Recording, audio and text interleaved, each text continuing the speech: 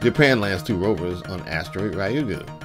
On September 21, 2018, the Japanese space agency JAXA deployed 2 tiny rovers to the surface of Asteroid Ryugu after being released by the Hayabusa 2 spacecraft.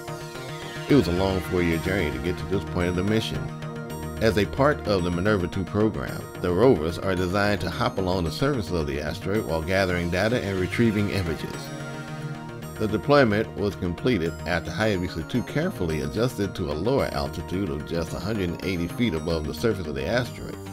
Then the craft returned to its typical altitude of 12.5 miles above the surface after release. Hayabusa 2 is scheduled to deploy Mascot, a larger rover, in October and another tiny rover next year.